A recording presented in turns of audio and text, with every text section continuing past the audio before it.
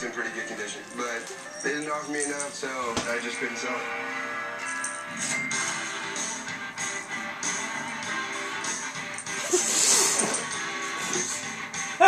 Earlier, a guy brought in a sword from the Philippines that looks really cool.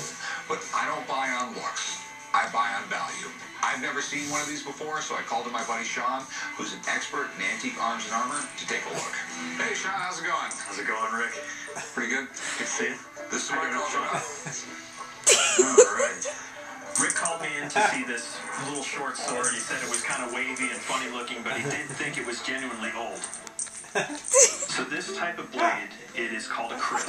The really great thing about this type of blade is that it's so unique to the area that it was manufactured. The Philippines. There's really nowhere else in the world that has this blade. These were designed for the everyday man to carry in everyday dress, self-defense.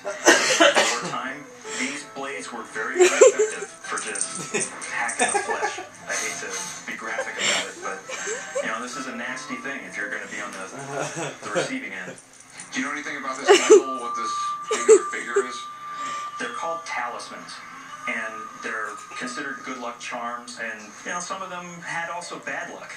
And you know, it kind of gives you a little bit of a creepy feeling. Well, which one did I get? You know, I wouldn't want to be that guy wondering, well, gee, do I have the good luck one or do I have the